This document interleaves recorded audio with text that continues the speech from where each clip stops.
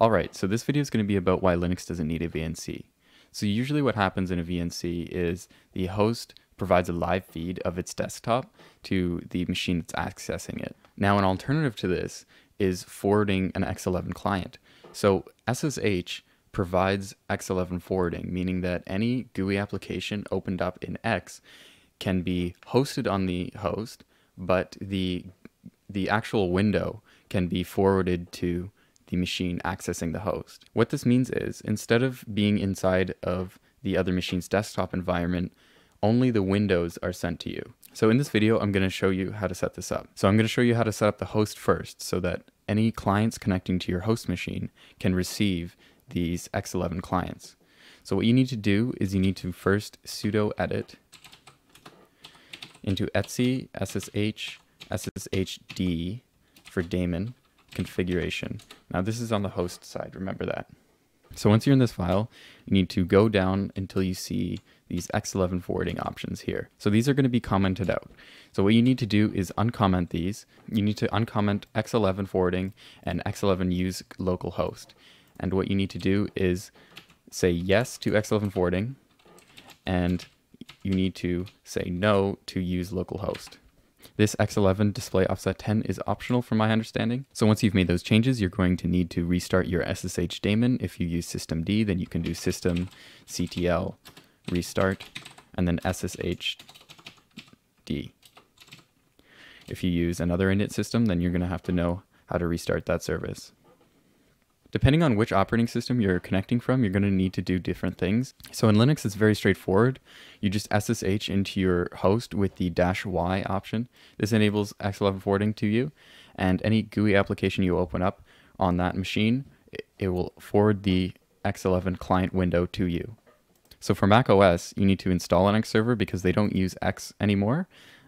I recommend XQuartz. I've never used it, but that's the one I recommend. In the case of Windows, it's a lot more complicated, so I've decided to make the rest of this video from the side of Windows to show you how to set up X11 forwarding and receive X11 clients on the Windows end. Alright, so over here on the Windows end, you need to install a third-party X server because Windows doesn't use X anymore. So you can either get Xming or VCXSRV. VCX server is what I'm going to call it from now on, and I highly recommend VSX server because Xming hasn't been developed since 2007. So once you have VCX server installed, you can start it by typing in xlaunch from your start menu, and this will bring up this box here. It'll give you 4 options: multiple windows, full screen, 1 large window, and 1 window without title. So multiple windows is good for our purposes. I'll talk about 1 large window and full screen and why that might come in handy later. But for right now, multi-windows is very useful because it sets the canvas to the size of your monitor. So now you have to set your display number. If you want VCX server to automatically choose one for you, you put -1. Other than that, I recommend putting 0 because you always know that it is 0. Hit next. We're going to start no client, but start a program is an option. This will give you this menu here. Once you fill out these fields here, it'll SSH into your remote and run the program that you put into the remote program box. I recommend starting no client because you can then just SSH into your remote and start as many GUI applications from there as you want. You're going to hit next. You can enable clipboard and native OpenGL if you like. You can hit next. If you're happy with that configuration, you can save it and run it with Xlaunch another time. Once the X server has started, you can go to your systray and you'll see the X server logo there, signifying that it has started. So now you can open up a command prompt, and this is where it gets a bit complicated. So right now, it seems that there's a bug that won't let you SSH into your remote with X11 forwarding because it'll say that it requires a public key when this is false. What you need to do is go into your root by cding into /, just like in a bash prompt, and you need to make a directory called dev, just like in Linux. After you've created that directory, you can cd into that directory, and in that directory you need to create a file, and that file needs to be tty. So this is just to pass the checks that the host does when you are SSHing into it. The way you can do that is type null with 1 L, and then the output operator, and then the name of the file. So in our case it's tty. Alright, so when I was editing this video, I realized that I left out a crucial part. Ignore the fact that I'm in Linux, and in your Windows command prompt, you need to type in set display in all caps equals. If you set your display to be -1 in VC X server, you need to go down into your sys tray and hover over the X server icon to see what display you chose. In our case, we had display 0, so you need to type in localhost : and now this is where you put your display 0.0 in our case, and whatever you chose your display to be, that's what you need to set it to. Once you've done this, you can SSH into your host and everything should work properly. If you don't, it'll say that it cannot open the display. So once you've done that, you can SSH into your remote now. You do that by SSH, and then you need this option -y. This enables X11, and then the user that you'd like to log into, the IP, and then if you use a port other than 22, you need to specify that with the option -p, and then the port number. Type in your password and you should be SSH'd in. So once you're here, you'll see a warning that no XAuth data, that it's using a fake authentication data for X11 forwarding. That is really good. That means that X11 is enabled and that it will still forward to you even though that the authentication is fake. So once you're here, you can start any GUI application that you'd like and it'll start it in your local X server. So I'll give you an example and I'll type in surf, and here surf opens up and it has the Windows 10 theme window and everything, and you can, I'll go to a website just to prove it to you, and here's Google, and you could resize it and it might bug out just a bit, but it still works. Alright, so now I'm going to show you a more advanced thing. Now I don't know why you'd like to do this, but if you'd like to simulate a VNC and simulate an entire remote desktop, this is how you do it. Just a side note, you need to have this dev directory and TTY file inside of whatever drive that you are SSHing from. So in this case I'm SSHing from C. I need to have the TTY file inside of the dev directory in the C drive. It doesn't matter where I am in the drive when I'm SSHing, I just need to be in the drive that has this. So to simplify this process, you can create a batch file like I did. I just named it SSH X11, and inside I have @echo_off that just suppresses echoes, and then I have set the display variable here so I don't have to do it every time. I have the SSH command, and the last important thing you need is $CMD\K. This will return you to the command prompt after it runs these commands so that you can enter your password.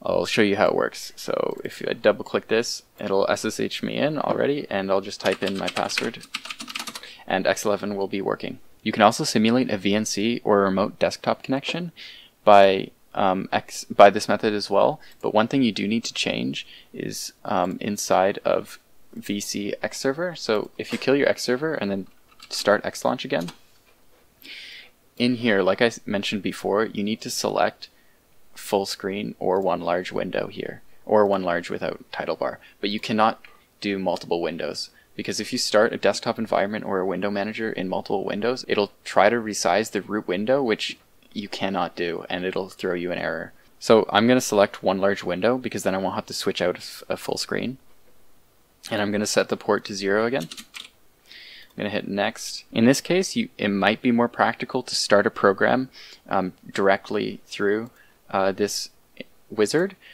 and just start your window manager here and SSH into it, but I'm just going to start no client again just to show you what it looks like. So you can save your configuration again and name it something like desktop environment or something like that, and you can finish that and it will start this big, large window where everything on your X server will be contained in. So I'm just going to resize that down a bit smaller so that you can see everything that I'm doing still. So once you've SSH'd your machine with the -y option and with your display variable set, then you're all set to go. But now everything will be contained inside of this window over here, so you'll be able to start desktop environments or window managers. So I'll show you DWM for an example. So I'm going to start DWM, put it in the background.